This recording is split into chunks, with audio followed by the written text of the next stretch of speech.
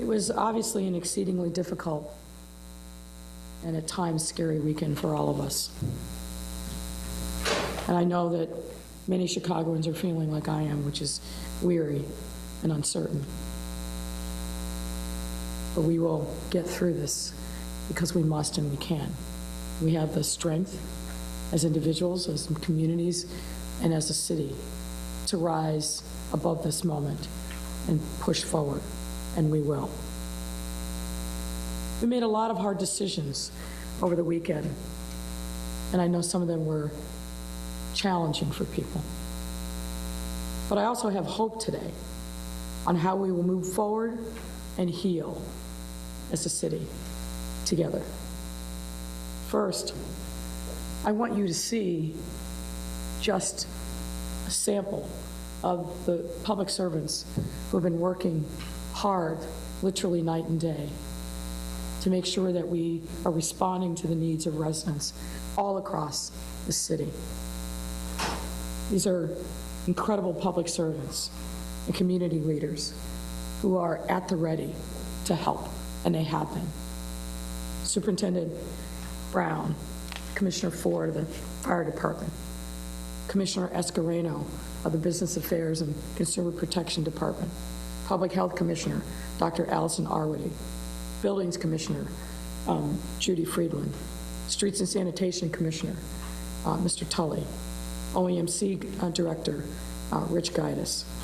We also are pleased to see with us today Malcolm Crawford of the Austin African American Business Networking Association. Thank you for being here, sir.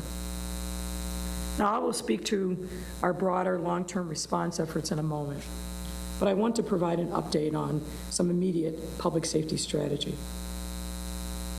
Following the damage and violence that we saw Saturday in our downtown and Loop area, we made the necessary decision of limiting access to only residents, businesses, police officers, and essential workers that live and operate and are employed in those areas. We needed to assess the damage and begin the recovery process. We also did this in order to direct our police and other public safety neighborhoods, particularly on the south and the west sides, to those neighborhoods that have been targeted by the same destructive forces that we saw Saturday night in the downtown area.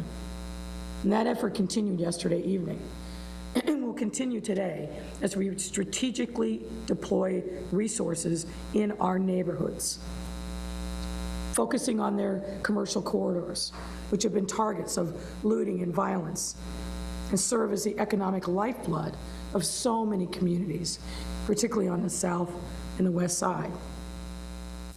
In addition to our public safety personnel, we will be deploying and moving personnel from our Streets and Sanitation Department, our Water Department, our Department of Transportation, our Buildings and Business Affairs and Consumer Protection into our neighborhoods on the south and the west side to assess the damage, to assist small businesses and local chambers of commerce so that we can start the process now of rebuilding our key commercial corridors in our neighborhoods.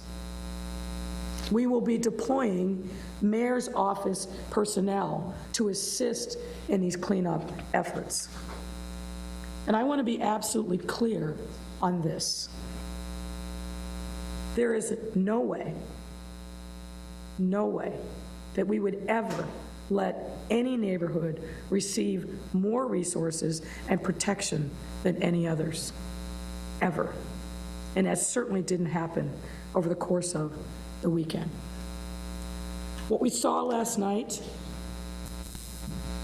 is completely heart-wrenching to me personally, and I know to many of you who I have spoken to and heard from. The updates that I received all day and night from our aldermen, from local community leaders, about the attacks on local storefronts, and in particularly our small Black-owned businesses, was nothing short of devastating. I know that for many of you, your life's work went into developing these businesses. and commercial centers.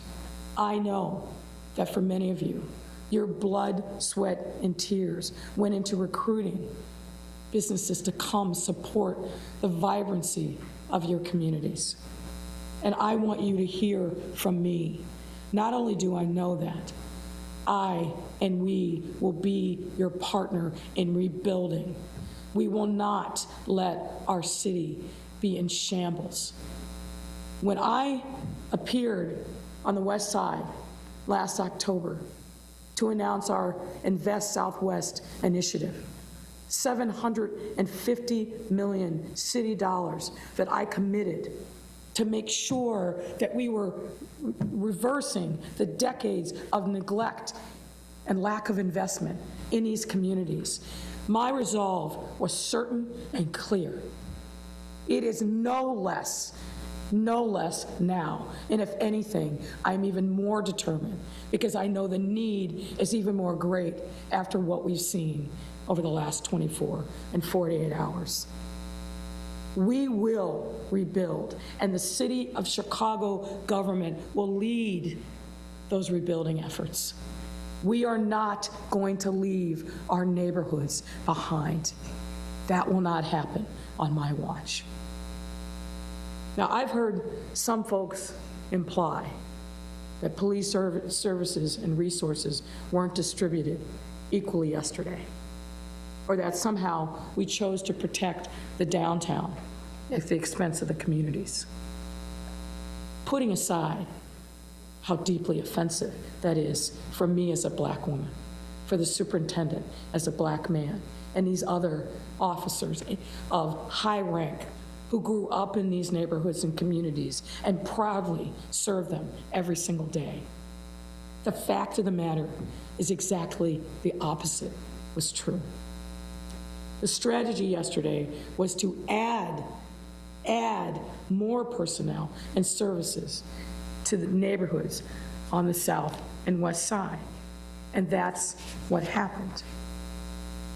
The fact is that the violence that we saw and the looting that we saw spread like a wildfire.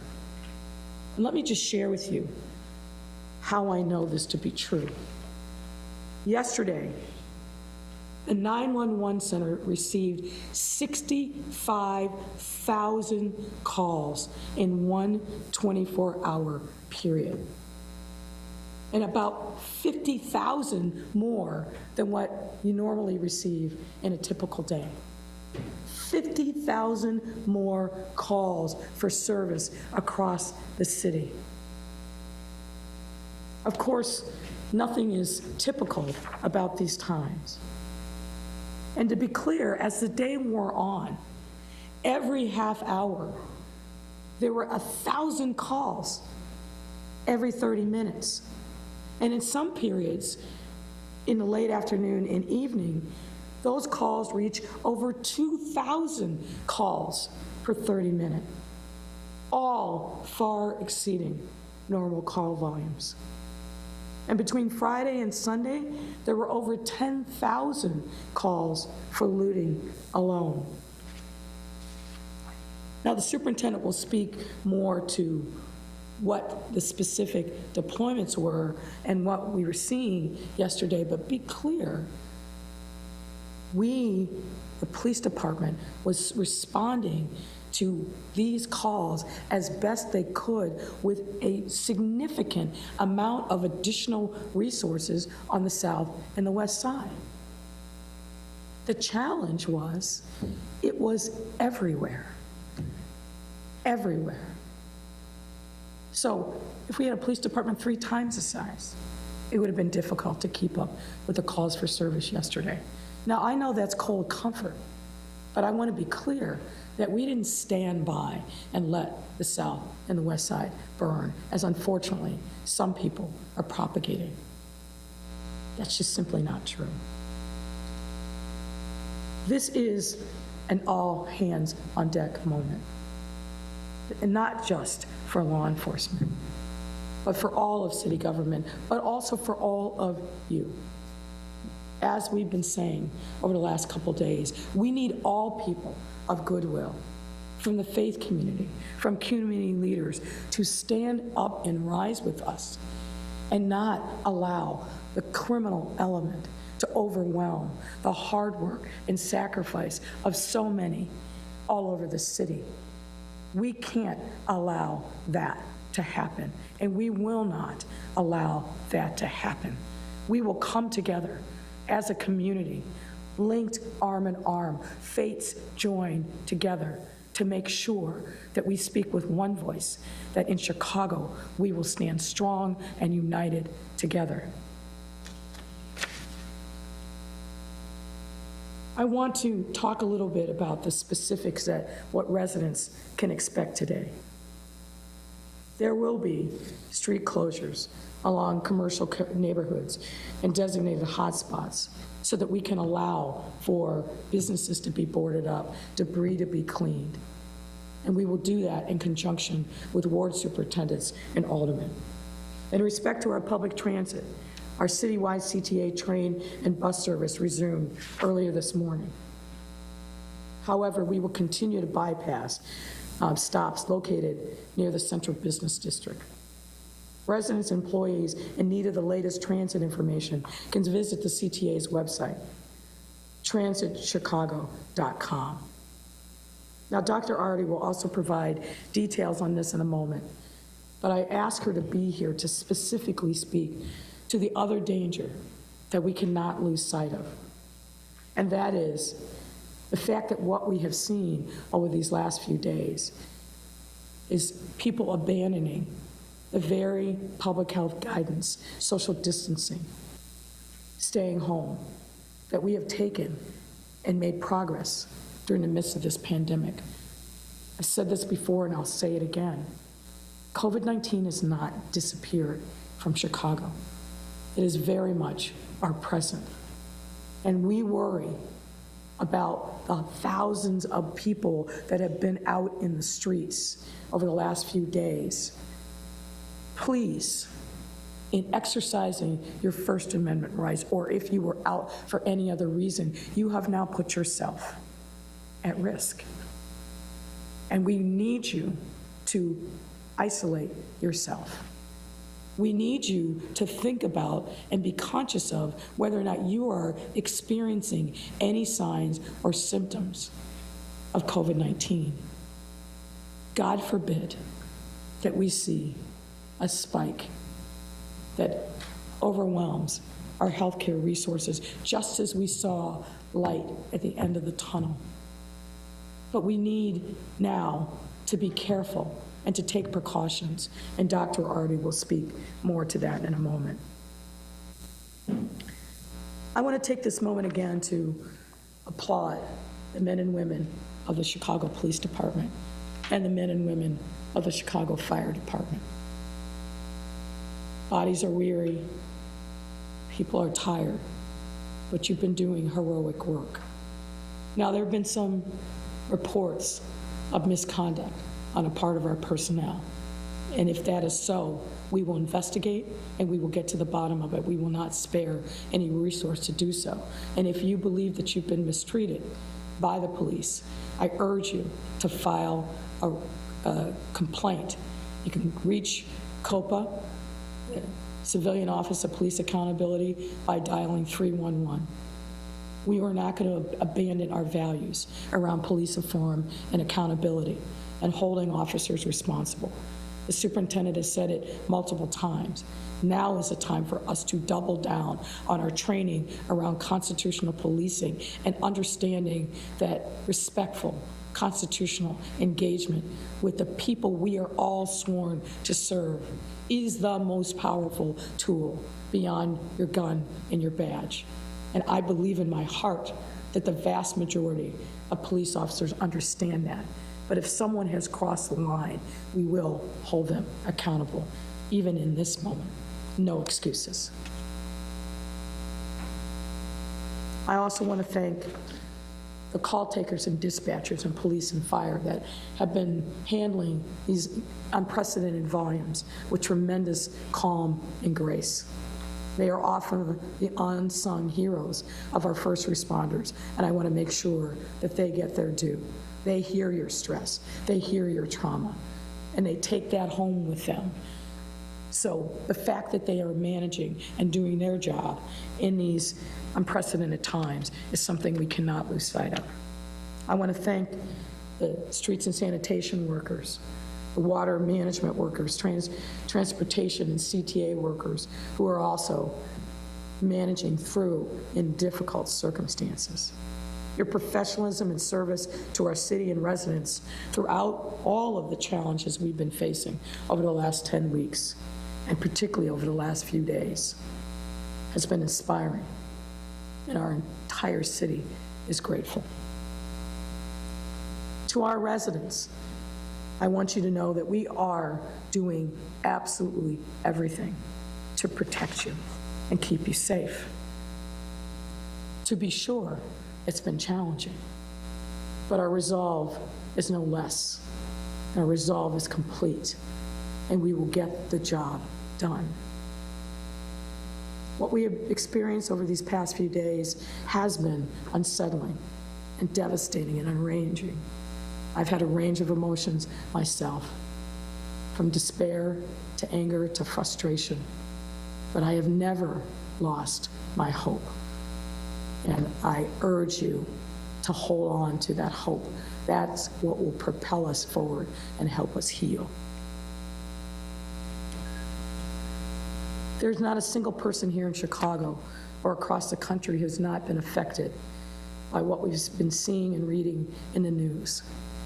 I had an exchange this morning with one of the lawyers for George Floyd, who's a personal friend and somebody I know. And he said to me, Mayor, I'm committed to making sure that we right the wrong, not only for Mr. Floyd and his family, and that's true, but also for the decades of wrongs that have been committed. I join him in that fight. That's who I am. That's how I got here. And we are all committed and united and repulsed by what we saw in Minneapolis. I understand that the anguish and pain that many people are feeling, its roots stretch back across our history and reach the very fibers of our society, stemming from that original sin. We stood at this podium yesterday, and Reverend Otis Moss from Trinity delivered, I think, a very powerful message and talked both about COVID-19, but also COVID-16-19. If you haven't seen those words, I commend them to you. We have a lot of work to do to heal the wrongs, and we will do that together. We need to confront and reconcile this anguish, and I promise you that we will here in Chicago. But at this moment, right now, our focus has to be on the physical safety of our residents, our families, and our businesses. The violence and destruction that we have seen has been disgraceful to our city and to the meaning of this moment. But above all, our residents and our business owners have personally, deeply been affected. And we need you to stay focused and be with us in this fight so that we can recover who we are as a city and move forward.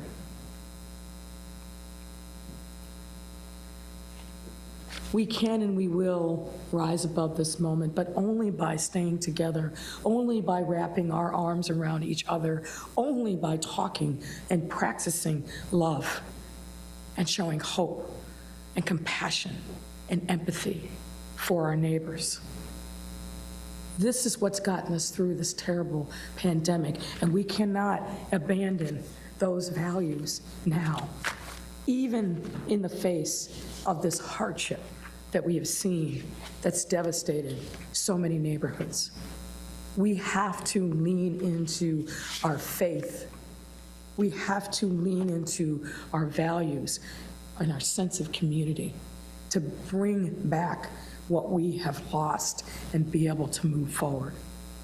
I'm committed to that, and I hope you are, and I hope you will join me and the tens of thousands of others who have already started the process of cleaning up, boarding up, and thinking about the promise that always comes with a new day. Thank you. Superintendent Brown. Thank you, Mayor. Let me start out by recounting the number of arrests, the number of guns recovered, shootings, murders, and injured officers on yesterday. There were 699 arrests on just yesterday, primarily for looting in our city. 461 of those 699 arrests were on the south and west side.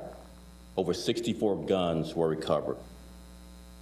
132 officers were injured on just yesterday. There were 48 shootings and 17 lives lost due to homicidal violence just on yesterday. Here's an example of our strategy as it relates to the looting seen in our neighborhoods. To the untrained eye, I've heard reports of officers just standing by watching as people loot our businesses in our neighborhoods, primarily, as I mentioned before, on the south and west side. And that untrained eye would say, why don't cops do something? I was on the ground in the field and I watched these looters strategically do looting in one area only to try to flank our officers on the back and hit the target they intended. I was at police headquarters. There was a store, electronics store on the corner, and this strategy was used by a crowd that came up to headquarters intending on destroying that facility and burning our cars. Instead, our officers sent a smaller contingent to the store to repel those looting, while our line officers held the backside of police headquarters for a larger crowd that wanted to get into our police headquarters. We saw this time and time again. Looters do one thing to draw us in one direction, only for their purpose to intend to distract us from their intended target in another area. And so our officers are very, very well trained. Chief Cato, Chief Waller, Chief Hope, Chief Tirado all saw where, number one, we wanted to protect our neighborhoods. We wanted to protect our neighborhoods. The attack was primarily on the south and west sides, but they did not take the bait. They strategically arrested looters, over 699, while at the same time flanking and outflanking and outsmarting these looters' intended targets. Some of the intended targets were our officers. We had an officer who had a heart attack yesterday. We had an officer who had a broken arm yesterday. Another 130 officers were injured, bruised, and broken.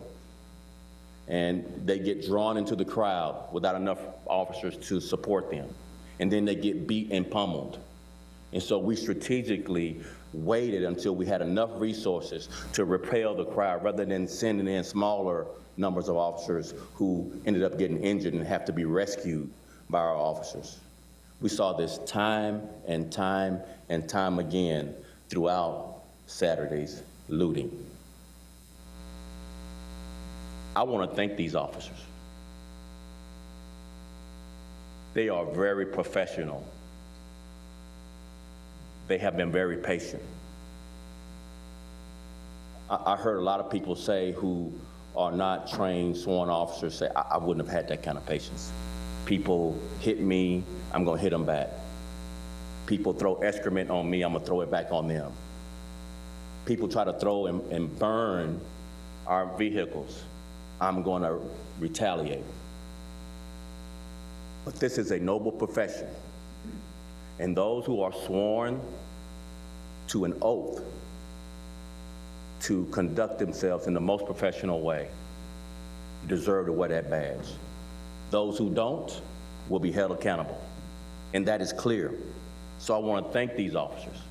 I want to thank our partners, both the National Guard, state police, and our federal partners for all their support, along with other city services. I want to thank Richard, Guidance. I want to thank Streets and Sanitations. I want to thank the fire department for all of their support. This has been a collaborative effort to control our city in the face of these threats.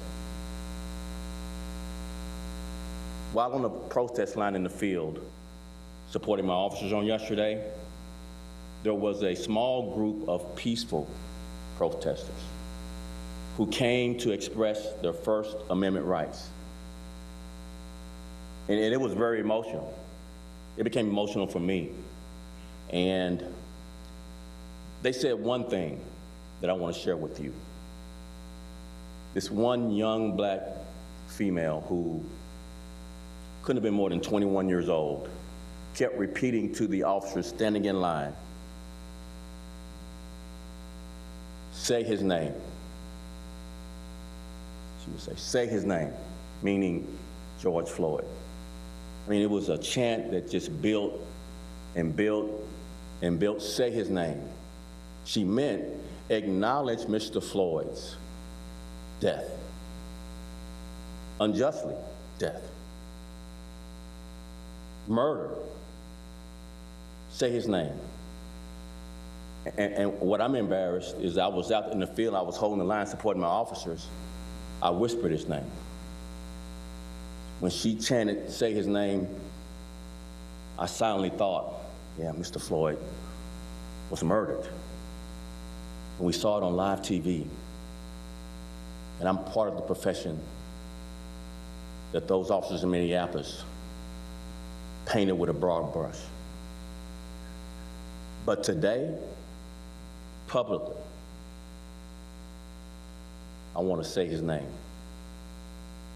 As a police leader of the second largest police department in the country, Mr. George Floyd, we grieve with you and your family. We are embarrassed by the cops in Minneapolis' use of force, asphyxiating you on the streets of Minneapolis. We stand with Mr. Floyd's family. But to the rioters and looters, you disgrace the name of Mr. Floyd by your actions. Hate can never drive out hate. Evil can never drive out evil. Two wrongs can never make a right. An eye for an eye leaves both of us blind. We will enforce these laws in this city. We will hold you accountable. What you've done in the cover of night will be brought to the light, and we will pursue justice.